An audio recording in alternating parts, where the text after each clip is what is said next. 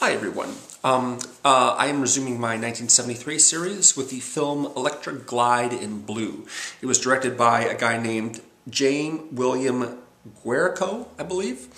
He doesn't have any other credits as a director. He's primarily a musician, composed music for television shows. But this is a film that he directed. Electra Glide in Blue intrigued me mostly because of its title. I thought it was a very cool sounding title. As it turns out, Electra Glide is the name of a motorcycle. And blue, of course, stands for police officer. So it's about a patrolman in Arizona who is riding around on his bike basically all day long. The main character is named John Wintergreen. He's played by Robert Blake, who is probably best known for playing sort of intimidating characters in his later career, especially the mysterious person who can be in two places at once in the David Lynch movie Lost Highway. He's had, of course, some legal problems since then, but he was pretty young when he made this film, of course. He's an aspiring homicide detective. He really wants to get off the bike, doesn't like having to ride around it in the hot Arizona sun all day long, wants to be a homicide detective and investigate crimes rather than just write tickets and things like that. He kind of sort of has a partner whose nickname is Zipper. I'm not really familiar with most of the actors in this movie except for a homicide detective called Harv Poole, who's played by an actor named Mitchell Ryan. He played General McAllister, the head of the bad guys in the first Lethal Weapon movie. He was also Fletcher Reed's boss in Liar Liar. You probably remember him in that board meeting after Jim Carrey can't help but insult him to his face. And he goes, "That's the funniest thing I've ever heard in my life. You're a real card, Reed. That's what we sort of think we need around here. A little reverence. Ha ha ha." You're that guy. He is the guy who Wintergreen obviously wants to be. And when Wintergreen comes across what he thinks is a crime scene, old guy living in a shack, dead in his bathtub with this giant shotgun wound through his middle, and it looks like he did it himself, except that something doesn't sit quite right. Why didn't the guy shoot himself in the head rather than in his chest? He could end up bleeding for hours and really draw out his pain.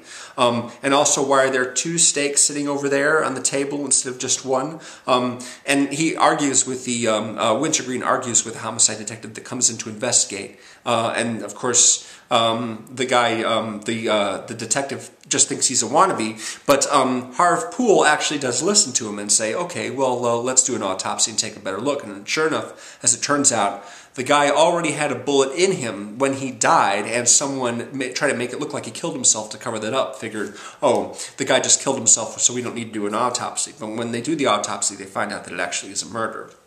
So once that happens, Poole says to Wintergreen, "Wintergreen, I want you to partner up with me. You know, I want you to drive with me, and we're going to investigate this together." And when that happens, Wintergreen's like, "Excellent!" Gets the suit, gets the boots, gets the hat. You know, they all wear like these Stetson hats. And gets to ride around a car. No more motorcycle for him. He's really happy about that. But he's not an experienced detective, so he ends up not treating suspects the way, the most effective way to get information. He doesn't like the fact that Poole will beat up someone or intimidate them or threaten them in order to get information. But clearly that's more effective than what he does, which is just, anybody seen this guy? Seen this guy? No? Okay, thanks very much for your time. That doesn't really work. So since the movie was called Electra Glide in Blue, I kind of figured at some point he's not going to be able to be a homicide detective anymore. He's going to go back to wearing the uniform and back on the motorcycle again, and I was right about that. I didn't really like this movie very much, actually. It starts out really well, actually, and there's an interesting subplot involving a woman that Wintergreen is seeing named Jolene. She's played by an actress named Jeannine Riley. I really don't know anything else about her. But when Poole and Wintergreen are riding around together, they stop at the bar where she's working, and it's after closing. She's there alone, and Poole says to her, "Come on, babe, let's go." And it's clear from that point that he thinks he is her man, but in fact, she's been seeing Wintergreen as well. And she ends up taunting Poole quite a lot. This long scene in which she sort of dances around in the jukebox, teasing the both of them, and neither one of them are saying anything. Neither of the cops are just sitting there going, "Damn," you know, and Wintergreen's like, "Damn, I don't want to piss off my new partner right here. You know, he's this experienced homicide detective. I don't know what I'm going to do now." And she's just rubbing in both their faces. She says to Poole, she says, Wintergreen can do it like 3 times in the morning, whereas you can't do it at all. And, you know, so that's a really good scene. I like that a lot. Unfortunately, everything that happens after that scene is terrible. It's like someone wrote the script up until that point, and then for whatever reason didn't finish it, couldn't finish it. They gave it to somebody else, and the guy didn't know where the story was supposed to go, and so he just wrote a bunch of scenes trying to resolve all the different conflicts as best as he can. One scene after another of characters just sort of talking things out and drawing conclusions, and then turning out to be right. And just one scene after another of this is just terrible, just terrible. They shouldn't have even made the movie if they couldn't finish the script with the original guy. Or maybe they did and the guy just didn't know what he was doing. I don't know. But it's just like the first half of the movie is really good and the second half is terrible. You know, it just doesn't work at all. And then there's the ending of the movie, the very ending of the movie, which is just one of the worst things I've ever seen in my life. Imagine, if you will, a camera move that starts in on something, the subject of the shot, and then pulls away. You've seen that before, haven't you? Well, this shot pulls away and farther away and farther away and farther away, and keeps going like that for 3.5 minutes. It just keeps going farther away for no reason whatsoever, it seems. And then after 3.5 minutes, it freezes on one frame and just stays that way. And then the image slowly changes from color to black and white. It takes another 2.5 minutes for that to happen.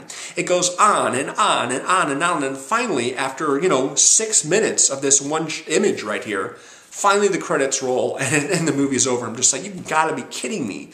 Who thought that this was a good idea? This is probably the worst film that I've seen in this 1973 series. Oh, it's just terrible. And it was so disappointing because the first half of the movie was so good. Oh man, this is chase that's kind of stupid. It really just sticks out, you know, the whole motorcycle chase where the cops are chasing another gang. They're pursuing this one guy. There's all kind of crashes. It's just like something out of Smokey and the Bandit. It's just completely out of place. And a lot of those final dialogue scenes just sort of force resolution in different various ways. You know, one guy starts shooting around for no reason at all, so Robert Blake has to pull his gun and shoot him and kill him. And it's just, yeah, it's just, you know, a whole bunch of scenes like that. They're just so amateurish. It's amazing the movie even exists. Anyway, obviously I wasn't a studio executive back then, so I would have called them on that if I had been. But yeah, they're like, oh yeah, it's cool, whatever. Yeah, it's so different. I'm like, it doesn't work. It doesn't work. It's very, very sloppy. So a strong disrecommendation for Electra Glide in Blue. Unfortunately, it's a real shame. I didn't even like this movie as much as the Bond movie, which I thought was pretty bad too. Thank you for watching. I'll have a couple more 1973 videos for you very soon. Thanks again. And hello to Harry Benson, who I know has been enjoying this series very much. And all of you, really. Thank you very much for commenting. Oh, when you do comment, please go over to my Facebook page. That's the best place for me to respond to you. Links in the description. Appreciate it very much. Later.